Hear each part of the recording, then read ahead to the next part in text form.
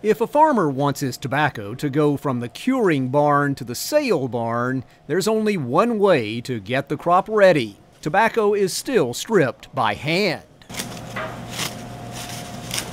Grab a leaf and pull, and keep pulling. Think typing all day on your computer is tough? This is exhausting work. There has been some efforts in the past and continuing efforts to try to mechanize this process.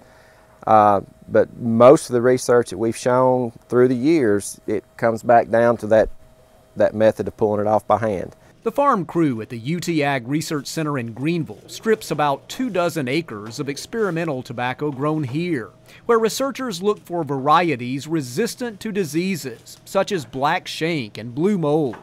One of the main areas that we have from a research standpoint is developing new varieties of burley, as well as dark fire cured, which is grown in other parts of the state.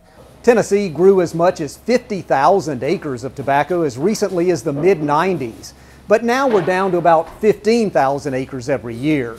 There are several reasons for this decrease.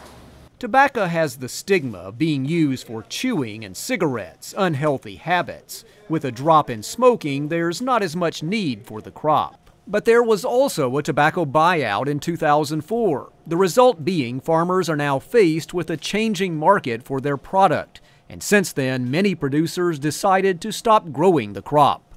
One of the main reasons that we've seen such a decrease in acreage is simply because the profit margin per acre or per pound is decreased so much. Ellis says tobacco may be down, but it's not gone and remains a part of Tennessee's agricultural heritage.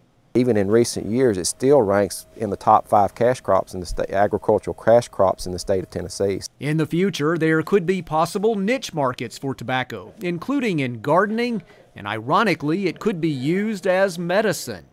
But one thing about tobacco farming hasn't changed. When it comes to market prep, it takes hard work and strong hands. This is Chuck Denny reporting.